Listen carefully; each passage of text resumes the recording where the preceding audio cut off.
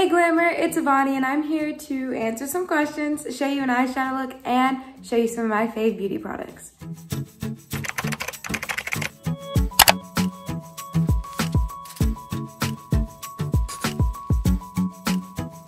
Okay, so now I'm going to be showing you one of my really easy eyeshadow looks that I like to do with my palette when I just need a pop of color on my eyes. So I've already primed my eyes, but I'm gonna go in with Inaudible Noise, which is my white shadow.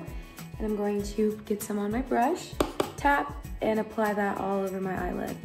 I am obsessed with this shadow because it is so pigmented and it just like the one white shadow that I've used that just stays. So now that I have the white shadow applied, I'm going to go in with any color I have in here. I got a lot of options, but specifically I'm gonna go in with Mama's Fave because it matches my shirt.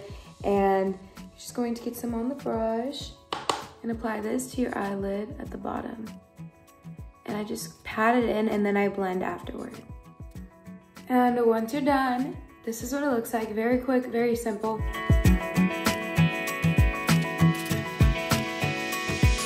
Now, here are some products that I literally cannot live without because it's in my everyday routine. First is this moisturizer. My face gets so dry around my eyelids, just literally all over, and I could not find anything that would cure this issue except this. This has helped me so much, and I cannot live without this. Next is the Beauty Bakery Flour Setting Powder.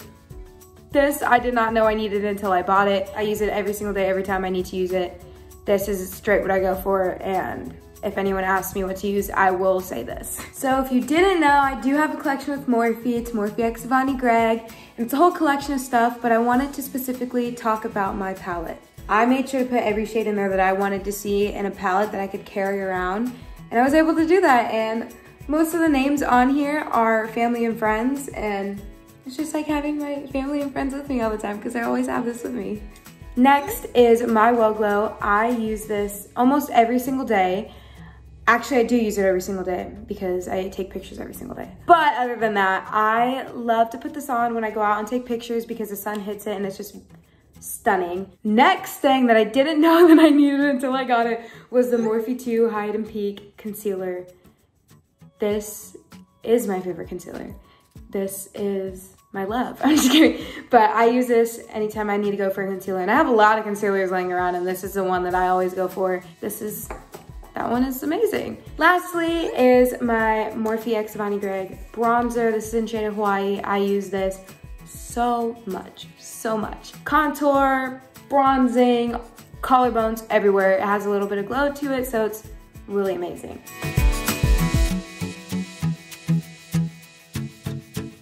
Some beauty trends that I've been seeing that are like really exciting right now is that people are digging more into using colors, like colored liners and like bright neon colors and glitter, and like people are just like throwing it all over their face and making it an amazing look. And that is what's really exciting because I love seeing that. It really keeps me interested in like watching a video or like looking on Instagram. And I feel like people just keep on adding to that and just making it better, so it just keeps getting more exciting. There are so many people that are inspiring me that I literally cannot give you names because I don't know, but my For You page and my Instagram Explore page is filled with inspiration all the time, and that's why I've been so motivated lately. One thing that I have on my bucket list that I am ready to complete is to give you guys more scary makeup content.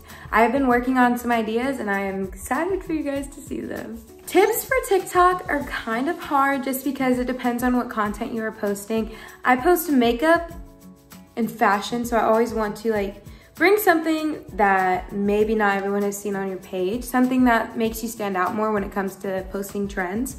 Always try to add a little bit of my twist to trends if I can, and that's usually what keeps my page alive. The process behind making my makeup videos, like on TikTok, YouTube, Instagram, all that kind of stuff, it's not really as crazy as you might think it is. I start out with an emotion that I am feeling based off of what like makeup look that I'm trying to go for. If I'm going for a regular daily makeup look, I don't really have an emotion behind that. It's more like, what am I wearing that day? But when it comes to me doing crazier clown makeups and more characteristic makeup looks, I really feel an emotion and then I start to build it all together. I usually draw it out and then I plastered on my face with my makeup.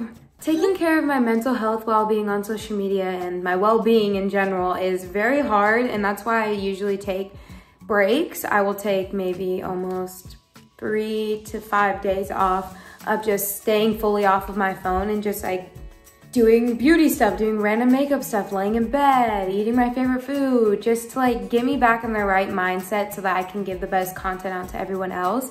I don't necessarily hype myself up before filming, but I do need some motivation to get out of bed and film, because sometimes I just want to lay in bed all day.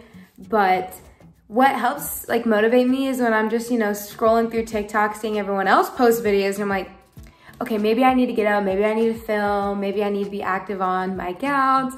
You know, it just really depends on the day. I don't really have anything that's really exciting about me that no one knows about, because I am very public with my life. I want everyone to know exactly how I'm doing and exactly how I'm feeling. I would say that my relationship with beauty has changed a lot since I've grown up, basically. I mean, I've gotten more into taking care of my actual skin before applying, you know, makeup. So actually doing skincare, because before I wasn't doing that, I wasn't thinking about it. And now that I am happy to be. My favorite beauty look that I have created is all of them, because they all mean different things to me, which makes me for who I am. And I can't really pick and choose between them. Thank you, Glamour, for featuring me and letting me show you what beauty means to me. And also, thank you for letting me show off my Morphe x Avani Gregg collection. I hope you guys enjoyed. Until next time, bye!